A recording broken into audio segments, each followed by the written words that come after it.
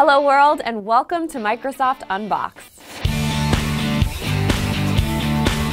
I'm one of your hosts, Colleen O'Brien, and this is my friend and co-host, Sonia Dara. And every week, we're telling stories of Microsoft technology as well as the people behind that technology. The topic for this week's episode is, drumroll please, Animal Tech. Viewers, remember to subscribe to our channel. There's an adorable red little button right over here. You can go ahead and click on it, and then you're subscribed, and you will be up to speed on all of our episodes that are weekly, every Thursday at 9 a.m. Pacific. Okay, back to animal tech, which is a term that we made up. So, yeah. What's the cutest animal? Ooh, this might get contested. Obviously, there's puppies and kittens and all like the favorites. I'm a big fan of baby goats and like pygmy goats, and they're just hopping everywhere. And have you ever seen the video of Buttercup and she like jumps on another goat and like parkours off of them and backflips, and they're like very acrobatic baby goats? I follow this Instagram handle called Round Boys. It's photos of animals that are very round. What? Yeah. How have I not heard this? A baby bird that's like very round, or like a tiny mouse, or a dog that has been groomed into, you know, a spherical fur baby. Nice use of a synonym. Yeah, thanks. But nothing's as good as like our producer's dog's channel. Detective Stabler Golden. Yeah, Detective Stabler Golden. Great Amazing. follow, highly recommend. I think we can agree that there is huge opportunity for artificial intelligence in the world. People have been following our series. It's a motif. It's everywhere. It's a motif. Everyday AI, because it's everywhere. AI is obviously benefiting us. It's infused into the products that we're using every day. How are we extending the power of AI to the wild kingdom? I don't know. You tell me, Colleen. I will. How snow leopard selfies and AI can help save the species from extinction. That's awesome. We're talking snow leopard selfies today. Kaustubh Sharma is what you would call a cat scientist with a daunting task. As a wildlife biologist studying one of the world's most magnificent, fluffy-tailed, and elusive big cats, snow leopards. They make them sound so cuddly. They're vicious too, but they're cuddly. Snow leopards are incredibly elusive. Yeah. Kaustubh has been following them for many years, and he's only had 2 confirmed sightings of these cats. What? Yes. Wow, I didn't realize they were that rare. What a dedicated man. They're wearing their invisibility cloaks on the mountains. But the estimated population of snow leopards has dwindled from 6,000 to 4,000. That's it? But because they're so elusive, we have no idea what the exact number is. There's this great interest in studying them to figure out how we can preserve the snow leopard population. One of the ways that we've figured out how to do this is by embedding cameras with heat and motion sensors into the habitat of these snow leopards. When animals, hopefully the snow leopards, are walking by the cameras, we can get a shot of them. But as you can imagine, there are a lot of misfires on these selfies. They're also taking photos of other animals like goats. Mountain goats. I was just about to say, there must be goats everywhere in these mountains. Just like goat selfies. Yeah, so you're trying to get these majestic snow leopard photos, and then all of a sudden a goat is all up in frame. Hey, I'll take those selfies, that's fine.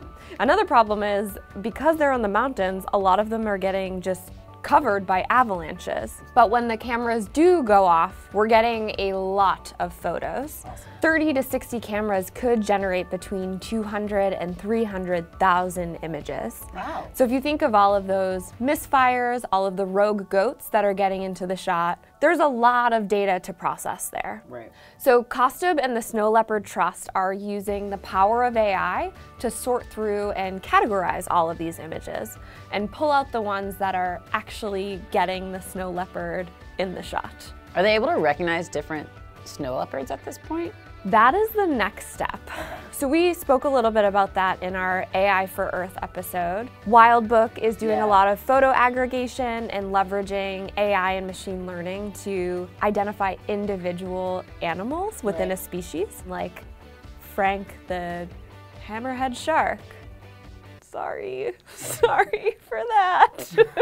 hammerhead shirt. I was like, where is she going with this? Yeah, but we're not there with the snow leopards yet. That's coming soon. I'm really excited to start identifying those individual snow leopards.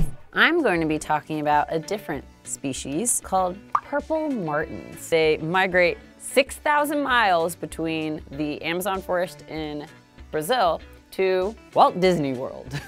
Really? Yeah. Like every year? Every year. And of all places, they have a pretty big set of nests in Animal Kingdom. They're taking their annual family trip to Disneyland. Exactly. They're frequent flyers. They have the annual pass. So Microsoft is pairing up with Disney's Emerging Technologies team as well as Disney's Animal Science and Environment team.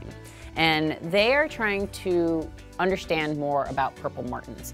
Their populations are also declining. It's fallen 40% since 1966. Similar to the snow leopards, they have little cave dwellings. So it's really hard to kind of look in and see. They would see birds fly in with a giant dragonfly and they're like, do they feed that to one of their birds or like one of their chicks or all of them? Not really understanding like what makes a good purple martin parent. Right? And what can we do to help create better environments for them to parent? We're investing in the parenting skills. Yeah. Purple martin. Yeah, we're like, good job, parents. Here's what you can do more. Microsoft and Disney are creating smart bird houses now. Created these man-made, essentially gourd-shaped homes with cameras inside, temperature sensors, humidity sensors, pressure sensors. Purple martins are awesome. They're like, yeah, help us out. We'll help you out. Like, it's cool. Synergy. So they have all these tall poles mounted all around the different resorts and like including the Animal Kingdom. And they've created a bird resort. So it has, like I mentioned, HD cameras. They have all these sensors that are linked up to the cloud. You have these like intelligent cloud, intelligent gourds, right? From like, it's the edge kind of is in the gourd.